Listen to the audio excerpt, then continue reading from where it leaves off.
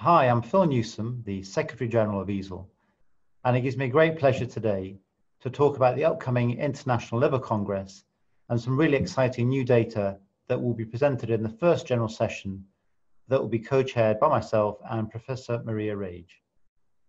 The opening ceremony in particular will feature a presentation from one of the key patient groups, so Martine Wormsley, who's Chair of Trustees at PSC Support, will talk. And also, given that 2020 is the year of the nurse, the head of the EASL Nurse Task Force will provide an update on the work we are doing together. Moving on to General Session 1, you'll be able to hear the latest international groundbreaking research across a whole range of liver diseases.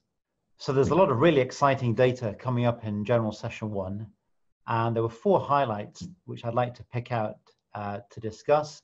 One is by Tanaka and colleagues, who will be presenting data on the impact of bezafibrate as an add-on therapy in the treatment of patients with primary biliary cholangitis in Japan, and presenting really key data on the long-term impact of this treatment.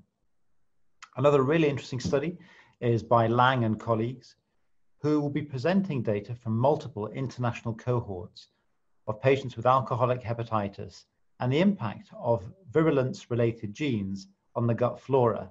And it's now increasingly clear that certain genes have a major impact on mortality in this group of patients.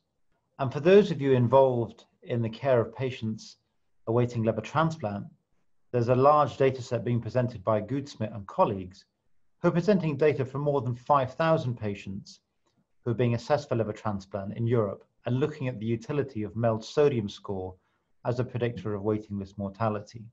For those of you with an interest in non-alcoholic fatty liver disease, there are some interesting new data being presented by Aspinall and colleagues, which is looking at a new non-bile acid FXR agonist, nidufexor, in patients with NASH.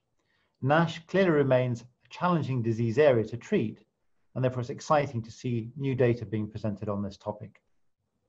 So to wrap up, these are only just some of the really exciting abstracts being presented in the General Session 1. So look forward to seeing you at the General Session.